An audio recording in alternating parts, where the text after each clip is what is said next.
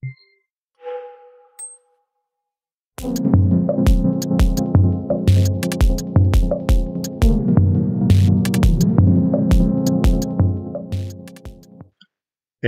my name is Juan Manuel Bolivar from Complutense University of Madrid in Spain, and I welcome you to the lecture Introduction to Heterogeneous Enzyme Kinetics on the basic module Process Engineering. In this lecture, we are going to learn how important it is for the enzyme kinetics the presence of one phases or several phases in contact. So the difference between homogeneous and heterogeneous enzyme kinetics. In the case of the homogeneous kinetics, all the components of the system are dissolved, suspended at the same fluid phase. So enzyme, substrate, product are at the same phase, normally liquid phase. In this case, the velocity of the reaction, so how fast is the substrate consumed or the product produced, only depends on the biochemical phenomenon, that it is the enzyme kinetics. This enzyme kinetics, we have it expressed in this slide and through the whole lecture as a typical hyperbolic kinetics de Michaelis-Menten. So it is higher if the enzyme concentration is higher, if the substrate concentration is higher, if the interplay with the specific constants of the reaction. However, in biocatalysis, we have, in many cases, several phases in contact. Here there are three typical situations: liquid-liquid system, liquid-gas system, and a solid-liquid system. When we have two phases in contact, we don't have just a biochemical phenomenon. We have also physical phenomenon. In the sample we have here in the slide, we have phase one, where the enzyme it is located. So it is the consumption of the substrate, production of the product in this phase one. This can be quantified with the equation that we just saw. However, we have one more phenomenon here. It is that the substrate is getting transferred between the phase 2 and the phase 1, and the product is getting transferred in the phase 1 and the phase 2. As a consequence of that, the concentration of the substrate, the product, and actually any intensive variable might be different in the phase 1 compared with the phase 2. But the kinetics depends on the conditions where the enzyme is located, in this case the phase 1. So the transport of the substrate and the product now is going to have a critical influence on that, because it's going to determine the specific conditions that the enzyme is catalyzing the reaction. Let's see it in more detail for typical system biocatalysis. The first, it is a liquid-liquid system. We can identify first the conditions, and second the phenomena taking place. Regarding the conditions, in our particular example, the enzyme is only at the phase 1. That means that the substrate is consumed only at the phase 1, that the product is produced only at the phase 1. But substrate and product are soluble, or at least partially soluble, at the two phases. So, in addition to the reaction, we can identify that the substrate is transferred between the two phases, but the product is transferred between the two phases. So if we precisely identify the simultaneous phenomena taking place, we have a consumption of the substrate due to the enzymatic reaction at the phase 1 and transfer from the phase 2. And we have a production of the product at the phase 1 and a transfer to the phase 2. How normally we will monitor characterize the performance of the reaction in a reactor, it is following the product concentration time course. This could be product formation at the overall volume of the reaction, or the product concentration time course in one phase. In this example, we have here at the phase 2. The kinetics of this system now depends on how fast is produced at the phase 1, but also how fast is transferred to the phase 2. But the velocity at the phase 1 depends on the concentration of the substrate 1 that depends how fast it's transferred from the phase 2. Let's try to describe it in a more quantitative manner. So the biochemical phenomenon, the enzymatic reaction, is described by the Michaelis-Menten equation that depends on the enzyme concentration at the phase 1 and the substrate concentration at the phase 1. The velocity of the transfer of the substrate in the phase 2 from the phase 1 is described here with a classic equation that is the result of multiplying a mass transfer coefficient specific for the substrate and the system by the interfacial area between the two phases and the driving force. And this driving force is the difference between the substrate concentration at the phase 2 and the substrate concentration at the phase 1.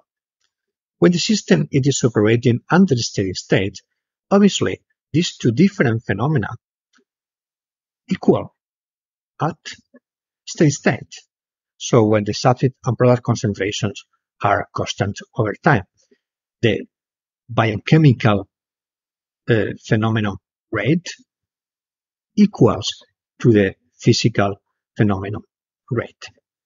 What we will observe at the reactor, how the product is getting accumulated, now depends on the interplay of these two phenomena. But this is the reason it's very important to identify which of them is the rate limiting step, because the whole system will be balanced to adapt to the slowest rate.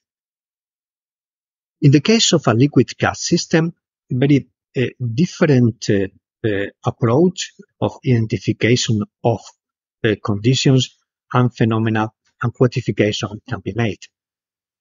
In this particular example, the enzyme is located only at the phase 1, liquid phase. So the reaction, consumption of the substrate, production of the product, occurs only at the phase 1.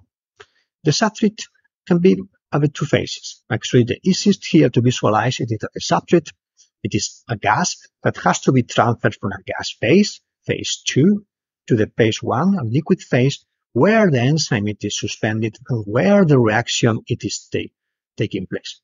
The product is at the liquid of this phase 1, where it is getting accumulated.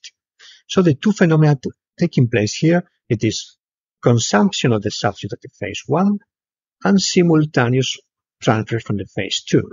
And the product is getting produced and accumulated at the phase 1. So now the real performance of the system, so how much product is getting accumulated at the phase 1 over time, depends on the reaction rate at the phase 1, but also how fast is the substrate transferred from the phase 2. We can describe it in a more detailed quantitative manner if, again, we use the Michaelis-Menten equation to describe the reaction rate at the phase 1, which depends on the concentration of the enzyme at the phase 1 and the substrate concentration at the phase 1. And the mass transfer rate, it is described again by the multiplication of the mass transfer coefficient that depends on the molecule that is getting transferred, properties of the system, and the driving force. And again, the driving force is the difference between the concentration of the substrate at the phase 2 and the substrate at the phase 1. So what we will observe in the reactor depends on the balance of these two phenomena, which is very important to identify which one it is the slowest, because it will be the one that is limiting in the balance of these phenomena taking place in glucose. The third typical example in biocatalysis is a solid liquid biphasic system. In this case, the enzyme it is located in the solid. Then think in terms it is an immobilized enzyme that is in contact with a liquid phase where the substrate and product are suspended. So the reaction is taking place at the phase 1, where the enzyme is getting located.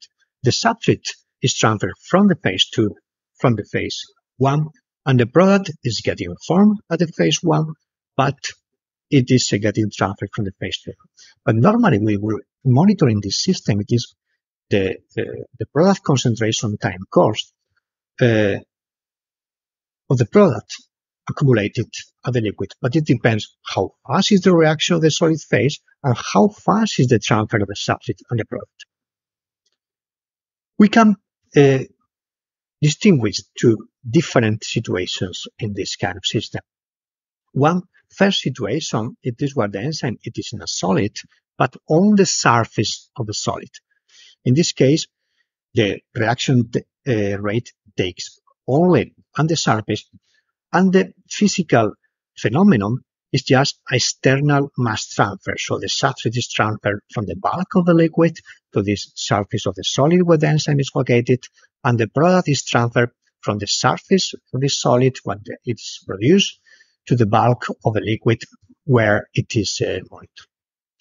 Again, this can be expressed in a quantitative manner. The reaction rate can be expressed in the form of the mechanismatic equation, while the physical phenomenon can be expressed by the multiplication of the mass transfer coefficient by the driving force. This driving force is the difference between the substrate concentration in the liquid and substrate concentration in the solid.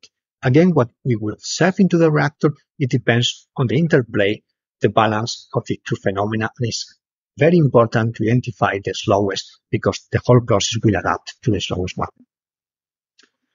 The second situation we can have in a solid-liquid system, it is where the enzyme it is immobilized inside a material, normally porous solid material. In this case, obviously, the reaction is taking place inside this solid, and it is a parallel reaction and transport by diffusion substrate, and it's a parallel production of the product and transport by diffusion of the product to a liquid phase. So what we will observe into the reactor, how the product is getting accumulated, how fast it's getting produced, depends on these two phenomena, biochemical reaction rate and mass transfer by diffusion. In this case, the more quantitative description of the performance of the system needs the observation that we do not have just one defined substrate concentration into a solid, but a gradient. At the liquid phase, we have, yes, one defined concentration of the substrate, but along the solid, we have a continuous gradient of the substrate concentration. As the reaction rate depends on the substrate concentration, the velocity of the reaction also depends on the position, and it's a continuous gradient of this velocity along the system. The more detailed interplay between the reaction and the transport is more difficult to be described in this case. You can find further details in a lecture at the advanced module, but the key take-home message it is that, again, when we try to understand the product concentration and cost, so the real performance of in the reactor of this system, this depends on the biochemical phenomenon, so the enzymatic reaction rate, but as this also depends on the local substrate concentration at the environment where the enzyme is located, is going to depend on the interplay of this phenomena of diffusion. Thank you very much for listening to this lecture. I hope that you enjoy.